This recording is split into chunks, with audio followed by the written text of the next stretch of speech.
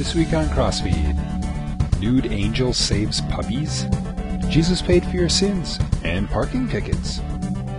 Michelle Bachmann's faith, the Grinch in Connecticut, and trumping the Bible.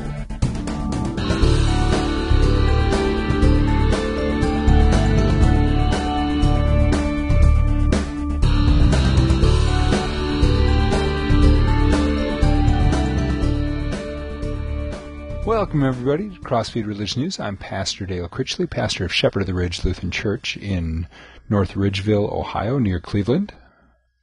Near the snow belt. I'm Pastor Jim Butler at St. Luke's Lutheran Church in Dedham, Massachusetts, just outside Boston, where we also got our share of snow this week. Oh, we got nothing for snow. I mean, like, we got a dusting last night. That's it. You know, we moved from, I was in Iowa. All right, and then we're coming here, everyone's going, oh, you're going to get lots of snow there. Iowa got hammered. Wisconsin, University of Wisconsin-Madison, where, where I lived most of my life, the university shut down, canceled all classes today for the first time in history. Us, we got, literally a dusting. That's it. To me, like, you guys are going to get a lot of lake effect there. But I was watching the radar yesterday. It looked like part of your place it's part of Ohio there.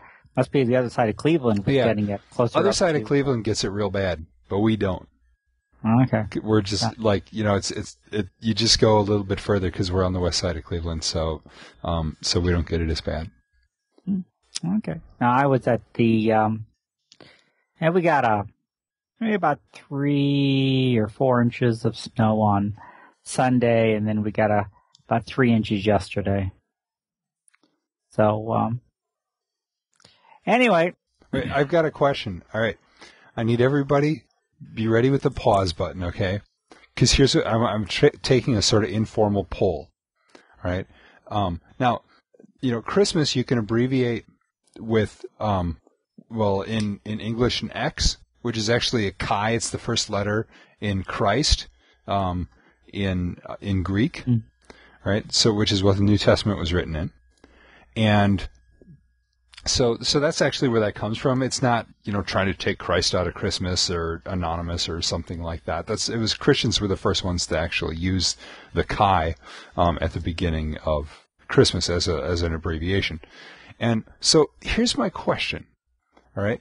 Because I always abbreviate it that way. In fact, if I'm if I'm actually like writing it out by hand, I actually make a little chi-rho, which people that aren't familiar with it, it's like the X and P on top of each other.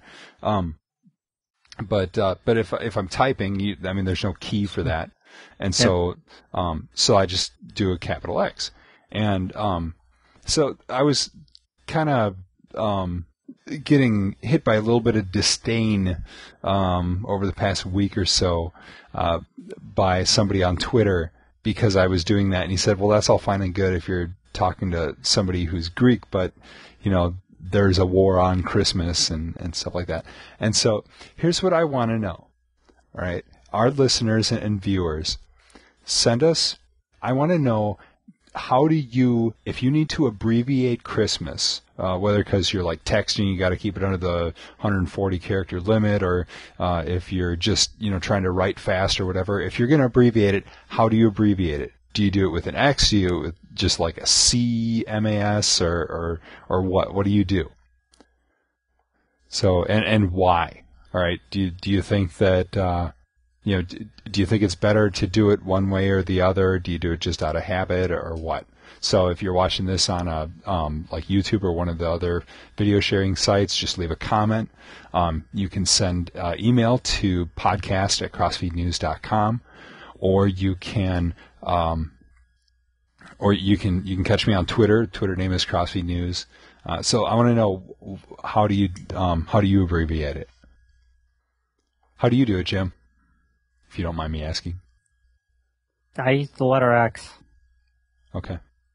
Is it just because you're a Greek snob?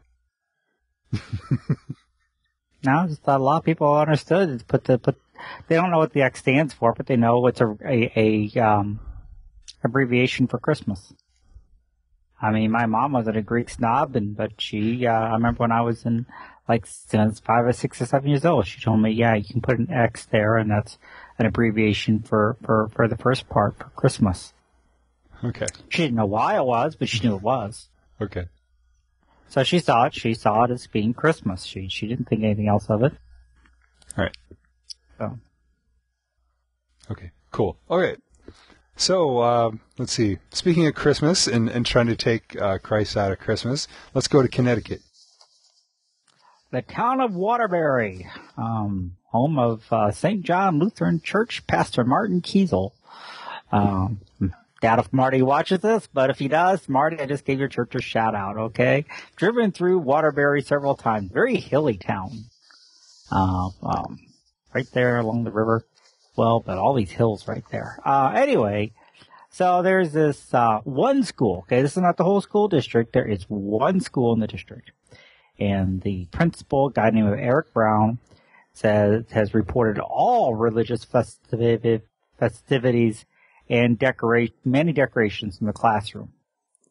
And that's, he says,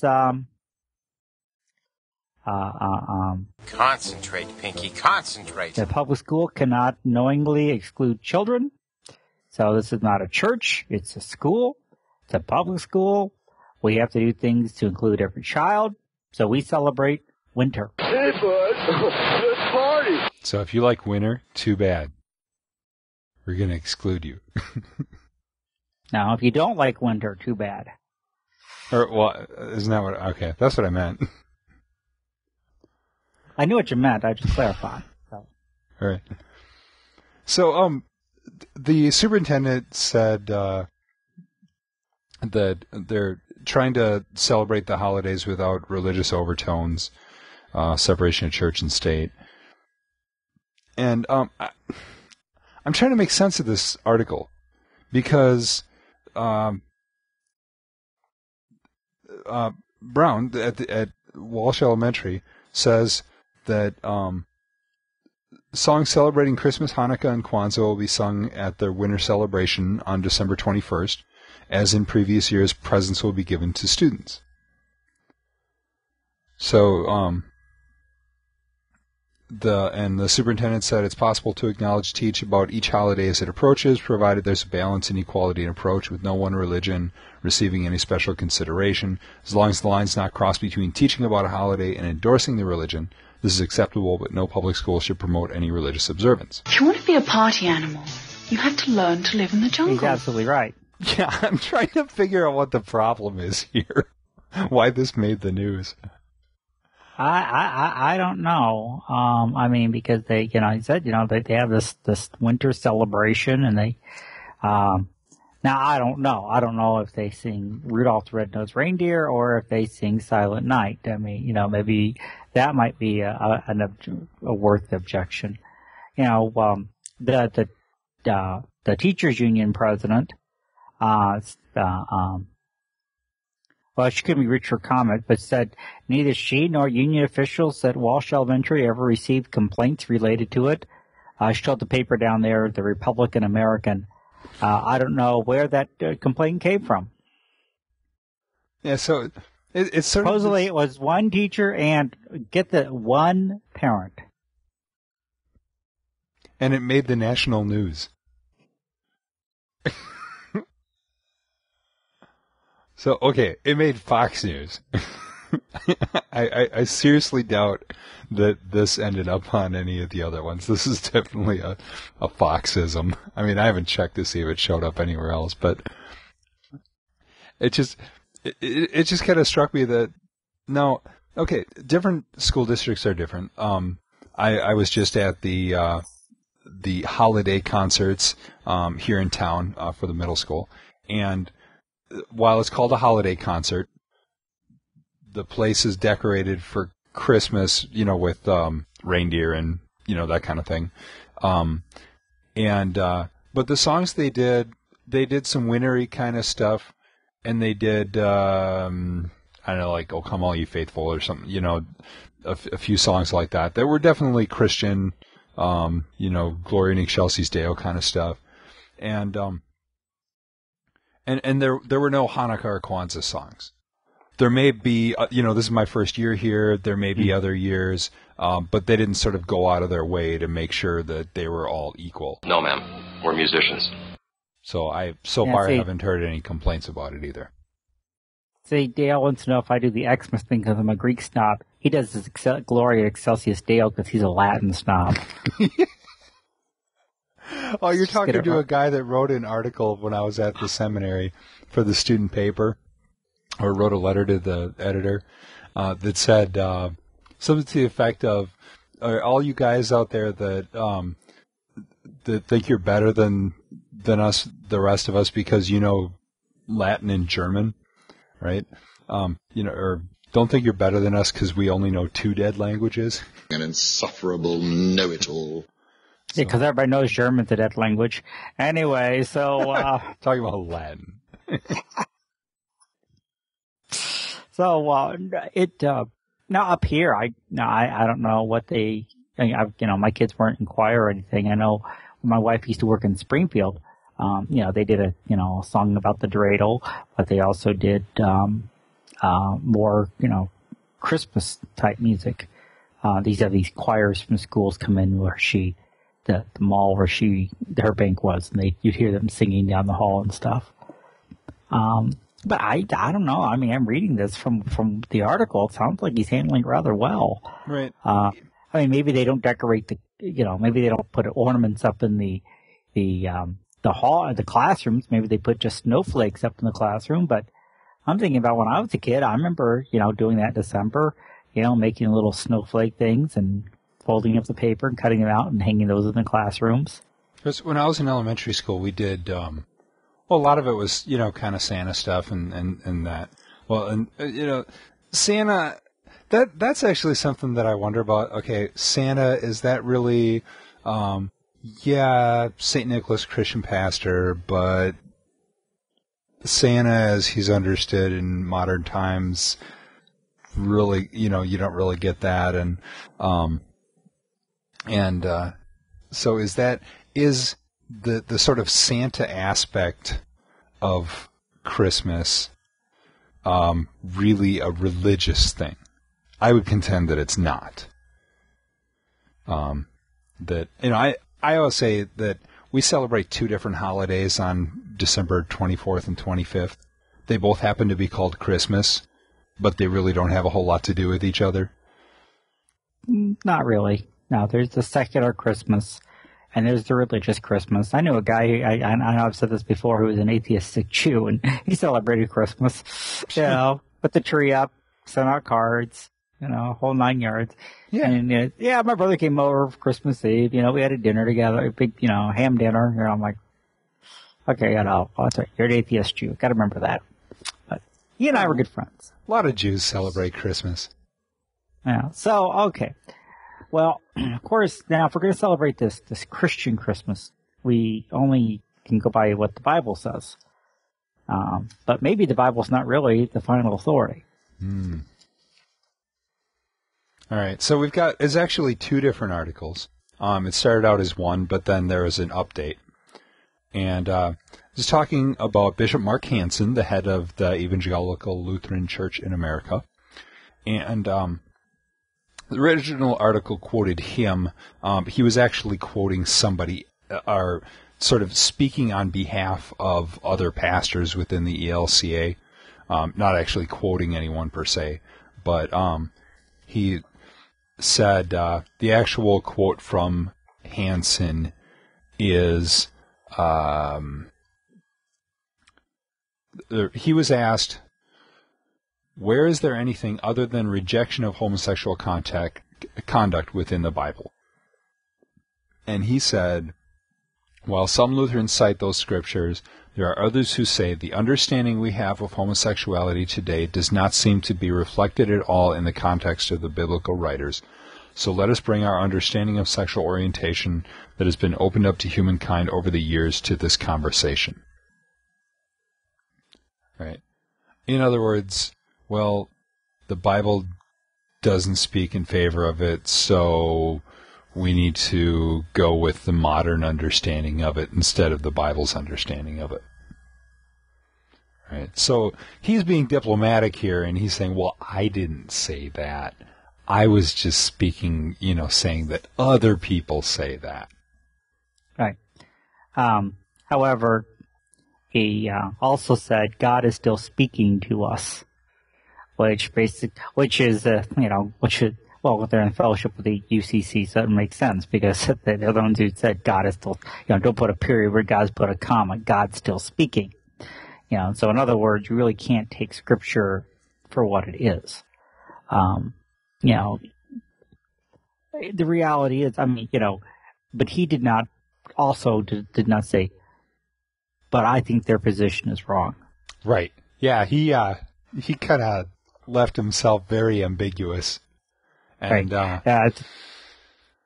His spokesman said, well, he's quoting that view without necessarily espousing it. Well, the next question is then, what dost thou espouse? Right. Mary was Joseph's espoused wife. So what is thou espoused position? Right. Yeah, this is what false doctrine in the Christian church. If you're not against it, it's that sort of if you're not part of the solution, you're part of the problem. Especially when you are the leader of the largest Lutheran church body in the United States and also the head of the Lutheran World Federation. You're in a position of influence where you need to take a firm stand, right? He's not. It makes him more popular. And you end up being a people pleaser. Yep. So this is where the important and the key thing is to sit back and say, here is the word. This is what it says, whether we like it or not. Right. But, but he doesn't, he's trying to be very diplomatic because, well, there's this little issue there called money. Well, there's this little issue called core. The ELCA is falling apart. And, it seems like every week I see another article about another ELCA church leaving. They're falling apart faster than the Anglican Communion. So. And I just happened to notice today on the message boards at the wonderful American Lutheran Publicity Bureau that at least one synod in the ELCA, which one is it here? Pacifica Synod says they're giving down by 15 to 20%. Imagine from the that. Congregations. Yeah. So yeah, that's not a real good thing. By the way, once again, if you are not a subscriber to Lutheran Forum and Forum Letter from the American Lutheran Publicity Bureau, and you want to know what's going on within the ELCA, you really need to be. They just had what I considered in the November issue, what I considered one of the best commentaries on the ELCA's decision by an LCMS pastor. Said, well, have we ever considered temple prostitution? If you really want to look at the Scripture, and the stuff that says it's bad, you really need to understand it. Besides, what's the one demographic hurting in the church today? Young men. This would take care of that issue.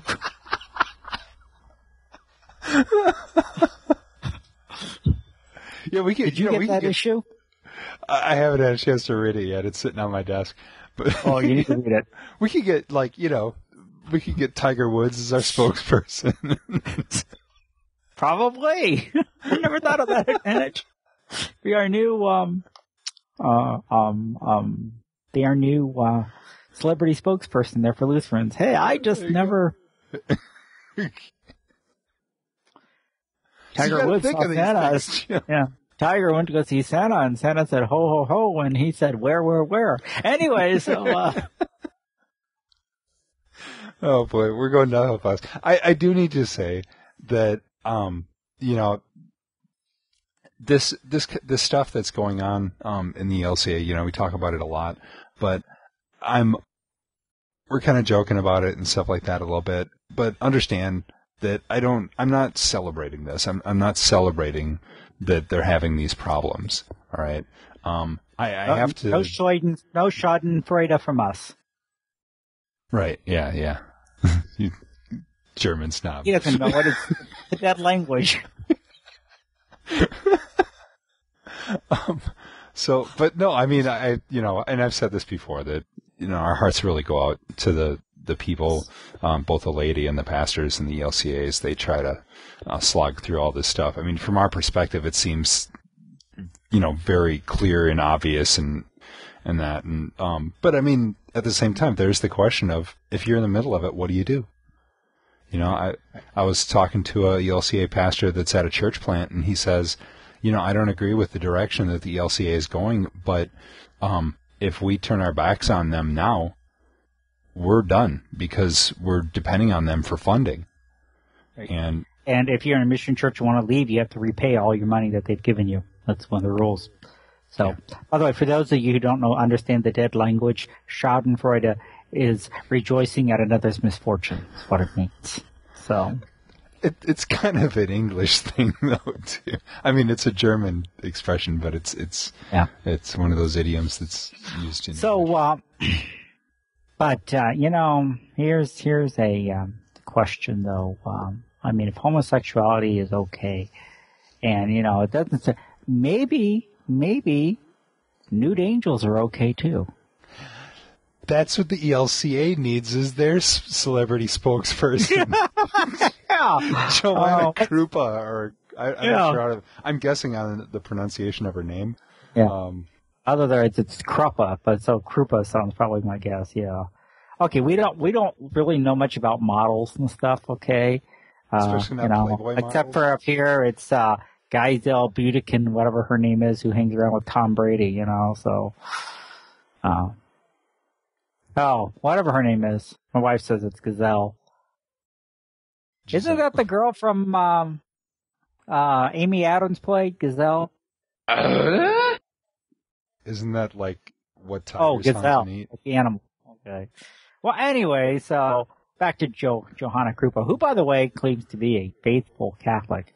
Even though she's a Playboy model. Well, she says she... Yeah. Well, yes. Look, I'm a practicing Catholic. You have to remember, it's like the woman set up here. The Pope has his views, and I have my views, and I'm just as good a Catholic as he is. Okay, yeah, so and everybody likes viewing her. Well, that could be.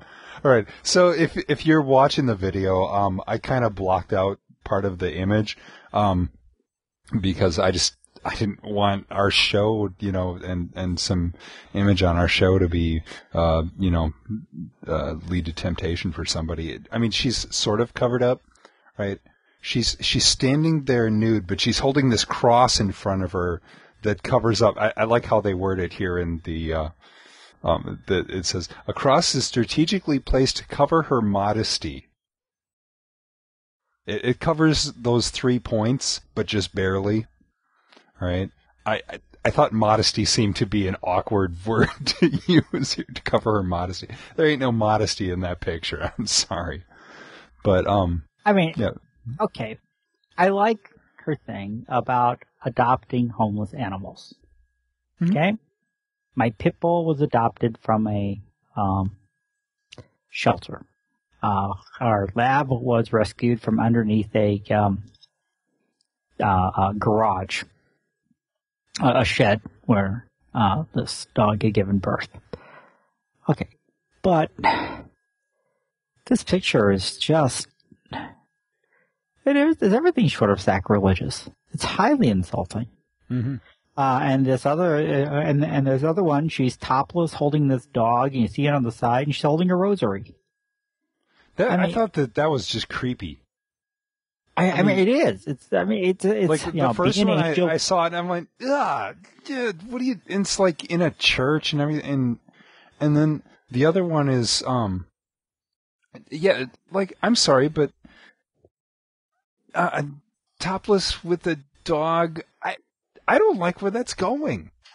I mean, it's nasty. I mean, I actually made a point since I print out my stories, I didn't want to look at the pictures. So, I mean, you can see here, I copied and pasted it into a text editor and so that I wouldn't have the pictures because I didn't want to see it. But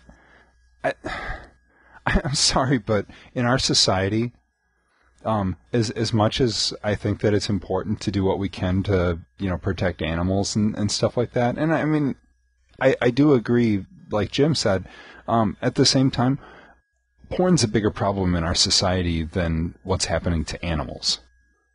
All right? It's having a much greater negative impact on our culture, on our society, on marriages, on families, you name it. All right? On kids, for that matter. And here she's promoting pornography and saying, oh, that's okay. Well, she said, quote, as a practicing Catholic, I'm shocked at the Catholic League, which, okay, I will admit is, just slightly to the right of Genghis Khan, okay? You're not dealing with, but, I'm shocked at the Catholic League is speaking out against my PETA ads. I'm doing what the Catholic Church should be doing, working to stop senseless suffering of animals, the most defenseless of God's creation. Okay. Again, you can do that a lot of ways without basically posing nude. Yeah, I looked at that quote. I'm doing what the Catholic Church should be doing. Yeah, that's right, because sexual sin in the Catholic Church, that's just exactly what they need more of. They're having enough problems with that already. It's still in the news on an almost daily basis. Mm-hmm. Not saying that any other church is, there's sinners in every church. It's just because it's just been, the media has really jumped on the, all the priests and everything. I have no idea what the actual ratio is. But as far as in the Catholic Church, the number of problems that they've had with sexual immorality versus other denominations or other religions, for that matter. But I just thought, talk about just wanting to completely justify what you're doing and not take responsibility for any of it.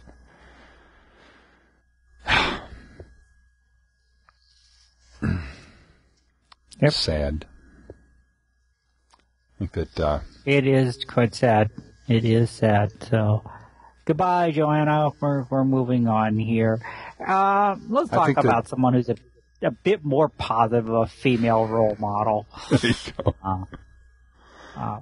Although this is and that's Michelle Bachmann. Now, Michelle Bachmann is a very conservative Republican legislator from Minnesota. She is a Wisconsin Synod Lutheran, matter of fact. I think we did a story on her a year ago where, they kind of lowballed her, I guess the big term, or submarined her by saying, what's this about you Lutherans believing the Pope's the Antichrist? And she was just kind of caught really off guard by that question. But, so this is by the Christian Broadcast Network. And, she talked very openly about her faith. Kind of one of the, if you happen to be on the right side of things, within political circles, she's, really kind of a rising star there. But, now I like this. First off, but I have to wonder about her theology here. Yeah. Keep in mind, she's a Wisconsin Synod Lutheran, so anybody who's Lutheran that understands our understanding of the doctrine of conversion, Lutherans believe that the conversion is not a sort of free will kind of thing. We believe that God creates faith in us through the gospel, through the sacraments. That it's really God is the one doing it. Jesus said, right. You did not choose me, I chose you. Yeah, so she says that when she was 16, that she understood that she was a sinner and she needed to repent and have a Savior pay for those sins. So when she was 16, I went to my Lutheran altar, knelt before the altar, confessed my sins before Jesus, and asked him to come into my heart, cleanse me of my sins so I could receive his righteousness, so I could live with him forever. My world changed when I was 16 years old. It was like I'd lived in darkness my entire life, and it was like a door was thrown open, and I saw the first time in the fullness of life that could be there because of this is not about this world. So, yeah, I was talking with one of our pastors up here who's a real fan of hers, and he was like, oh, yeah, she's a Wisconsin Lutheran, so I had to send this to him and say, so what do you think about her doctrine of conversion here, that it's she asked Jesus into her heart, what was this, a Lutheran altar call or something? Yeah. So, yeah, that really kind of floored me. Like, when I'm just picturing this because, yeah, it's the fact that she went and knelt before the Lutheran altar, going, you have altar calls at your Wisconsin Synod Lutheran Church? No Wisconsin Synod Lutheran Church I've ever seen. So, or else I was thinking, all right, I'm trying to, is this like, I want to appeal to the, CBN viewers who are mostly evangelicals? Maybe. But I'm trying to give her the benefit of the doubt. And here's what it comes down to. It's just like, there were times where President Bush said something kind of off the wall theologically. There's been things that President Obama has said off the wall theologically. You can go back and find just about every president in recent history, at least back to Carter. It seems to be when the sort of theology in the Oval Office has become a big thing. But, they've all kind of said goofy stuff and you just have to chalk it up to, all right, this person is a politician, not a theologian, or as the statement was made in recent years, commander-in-chief, not pastor-in-chief, When you talk Either about that or she's a pietist. Anyway, yeah, she's quite conservative, however. She complains about President Obama being socialist. Yeah, I'm not sure what that had to do with Christianity, though. So, well, it's not only talking about her faith, but also her politics as well. Right, but we are, well, yeah, I mean, the Pat Robertson Network, so, again, just a little bit to the right of Genghis Khan here, so. Right, but, I really liked her talking about energy policy. She says, if anyone should be conserving the earth, it's believers in Jesus Christ, because God has told us in Genesis that he's given us dominion over the earth, and so therefore we properly care for the earth. That doesn't mean that we worship the earth or that we don't rightly use the rich resources of the earth. We do. We use them in a way that would glorify and honor the Lord. Man is here not to serve the earth. The earth is here for our benefit and to serve us, and it's a beautiful union and picture that God has given us with the earth. And I really like how she explains that. It's a nice saying, look, yeah, we got to take care of it, all right? God gave it to us. It's a gift from him, and so, it's a great gift. Why would we want to, ruin this great gift that he's given to us? So I've often argued that creationists, people who believe in the doctrine of creation, should be the most concerned about taking care of a world that we acknowledge from the beginning is not ours. Mm-hmm. That we acknowledge is a special creation of God, and that we acknowledge is a gift of God. Yep. I mean, so yeah, I've always argued that we should be among the forefront of a very positive environmentalism. Yeah, hey, they mentioned on a previous episode that the guy that founded Earth Day is Missouri Synod Lutheran. Is he? I did not know. I don't remember you mentioning that. Yeah, he's a member of Joe Burnham's church. Who? Fake Jim. Oh, okay. I was just. That's why he doesn't sound familiar, because he speaks on here when I'm never around. So okay. Yeah, the two have never been seen in the same place at the same time. True. So, is his member then really happy at the day? Now it's become a day to worship the earth or whatever it's become? No, not particularly. But no, he's got some good things to say.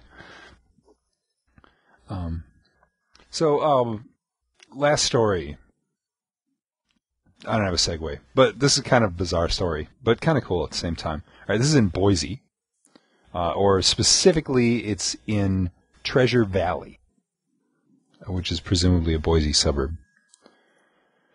And a Christian group, specifically Boise Valley Christian Communion, Pastor Monty Ralston Jr., they have a program called the Grace Gift Parable Giveaway, where you bring in your parking tickets, and they will pay your parking tickets for you. And they have $10,000 to spend on covering people's parking tickets. And the idea is that it's an example of how easy it is to receive God's grace. You just bring him your parking tickets, and you bring your sins to him, and he forgives them. Yeah, that's what they try to do here. You bring in your tickets, they pay them as a picture of that. They want people to understand that even though people have made mistakes, forgiveness is available.